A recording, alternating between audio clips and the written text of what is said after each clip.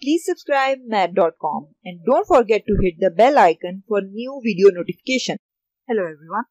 Our today's topic is the minor and cofactor of an element in matrix. This is a very important topic as in matrices we came across the concept of minor and cofactor, and sometimes we get confused about this concept, about how they differ from each other. What is minor and what is cofactor? How to find the minor and cofactor and how it helps in the matrices. So at the end of this lecture, you will be able to easily define the minor and cofactor, the difference between the minor and cofactor, and how to find the minor and cofactor. So first of all, we will start with the minor of the matrix. Minor is defined as, and minor of an element in a matrix is defined as the determinant obtained by deleting the row and column in which that element lies.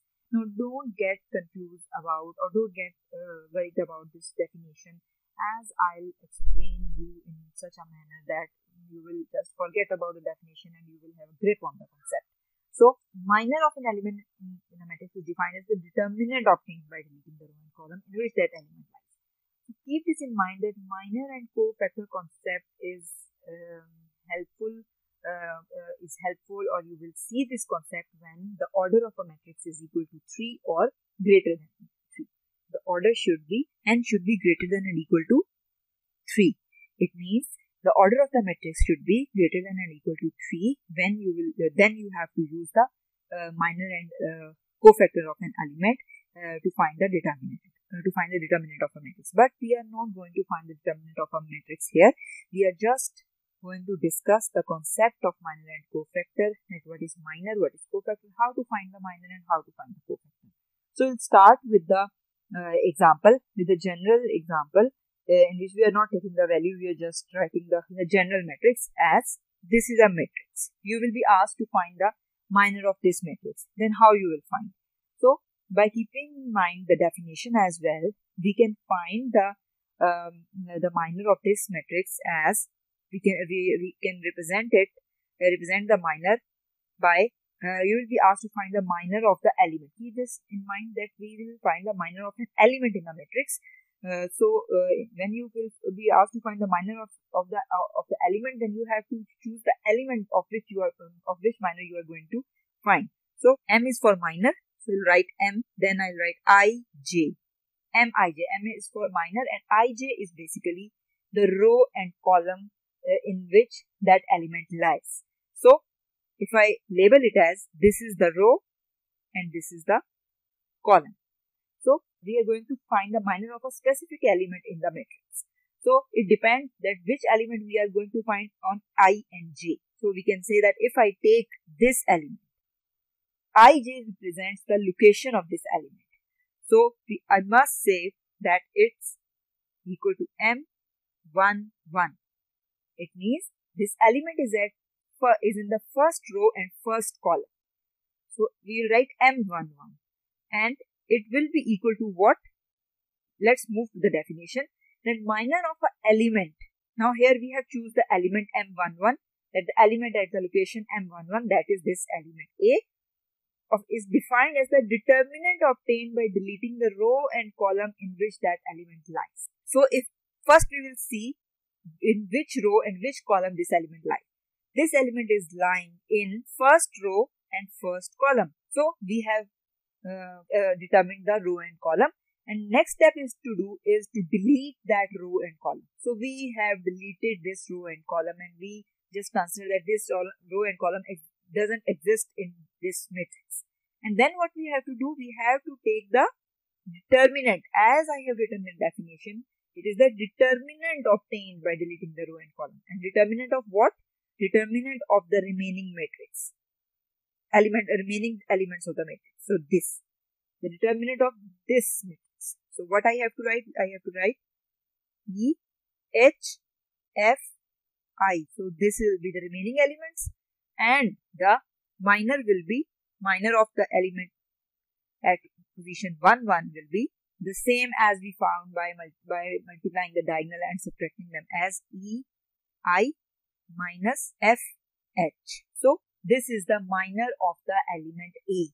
Similarly, we can find the minor of the other elements, like if I say I have to find the minor of the element of this position, that is M1, 2, that is in first row and second column. What I have to do? I have to first determine that row and column. It means it lies in this column and in this row. Now I have to delete this column and this row, and I have to consider the rest of the elements. So what are the rest of the elements? Rest of the elements are this D, F, G and I. I will write D, F, G and I. It will be equals to Di minus Fg. So this will be the minor of the element at location 1, 2, that is in the second column in the first row. Similarly, we can find the minor of the third element in the row. It will be in the third row. It will be in the first row and third column. So what I have to do is, again, I have to first spot the row and column. So I can spot it as this is the column and this is the row. So I have to delete this row and column, and I have to consider the rest of the elements. So the rest of the elements are D, E, G, H. And what it will be the minor of the element C? Minor will be D, H minus E, G. So this is how you can find the minor of any element in the given matrix by first locating the row and column of that element, then deleting them, and then considering the rest of the elements and finding the determinant. So this is all about the minor, and keep this in mind that minor is useful while finding the determinant and the inverse of a matrix. And mainly it helps you to find the determinant of the matrices that are of order greater than or than and equal to 3. Then we have to move towards the cofactor. That what is, and keep this in mind that whenever we find the determinant of a matrix, we just need to consider one row. So we usually find the minor of one row. So either it's first row, second row, third row. So we need not to consider, we need not to find the minor of all the rows. So this is how you can find the minor. Now we move towards the cofactor. Let's see how it differs from the minor, how to find the minor, and how it helps in finding the determinant. So cofactor is defined as the signed minor. It means if once you find the minor, you just need to put the negative or positive sign with the value. It means magnitude will be the same as that of the minor, but the sign will change. So how it is related to the minor? Let's write its formula. There is a formula. C is for cofactor, Ij is for row and column, of which cofactor we are going to find, equals to minus 1 raised to power I plus j into Mij. So this is how the cofactor relates to the minor. It means cofactor will have the same magnitude or the value as that of minor, just the sign will change.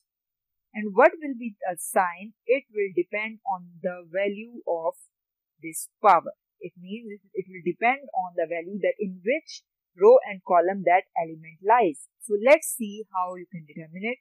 If I take the same element A, and if I consider the same matrix as A, this is a matrix, and I have to find the cofactor of the element A in this matrix, then what I have to do?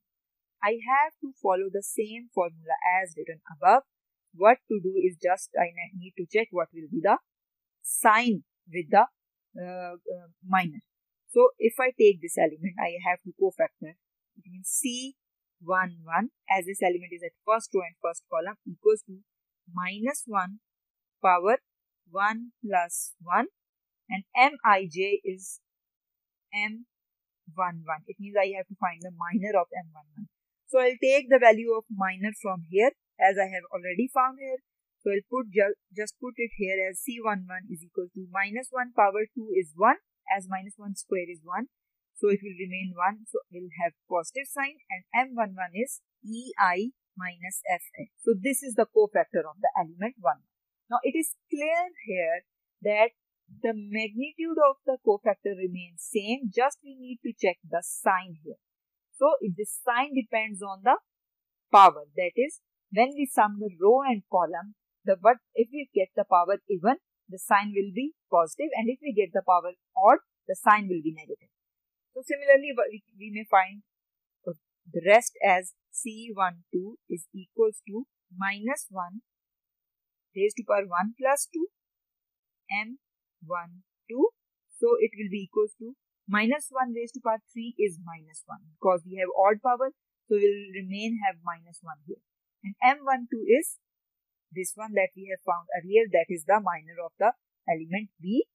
So we will get is, what we will get is Di minus Fg. So again it is clear here that the magnitude or the value remains same, but the sign has changed. So this is how the cofactor differs from the minor. Similarly for C13, we just need to look at the sum of these values. That is, if it's even, you will have positive sign, and if it's odd, then you will have negative sign. So I'll write minus 1 raised to power 1 plus 3 M13.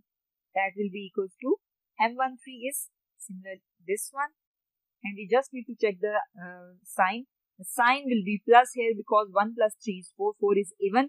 So we just need to write plus here, and what we'll get is DH minus EG. So it is same. So it is clear from the definition, and by finding it, by working on it, that cofactor is the signed minor. It means cofactor will have a sign, otherwise it is the same as that of minor. So minor and cofactor will be helpful in finding the determinant. You will see in my next lecture that how to find the determinant by using minor and cofactor of a matrix that is of the order greater than or equal to 3, and how they will form a formula for finding the determinant in the next lecture. Currently, you just know what is minor and what is cofactor. That's all from today's lecture. Thank you.